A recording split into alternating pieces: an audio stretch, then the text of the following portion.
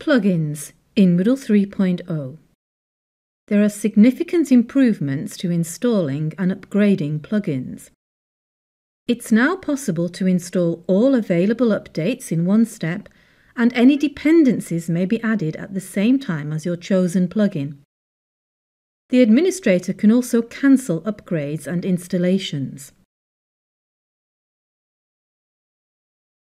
Here is the Plugins Overview screen, where we can clearly see how many plugins and additional plugins, if any, we have. We are now going to the Install Plugins screen and then to the Moodle Plugins directory, where we want to install the Hotpot question format so we can import Hotpot questions into Moodle's quiz. However, this depends on the Hotpot activity module also being installed. So when we click Install and then Continue, we see a useful validation screen and are informed about missing dependencies.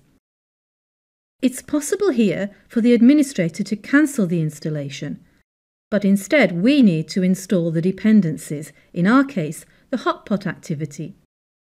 The validation screen appears.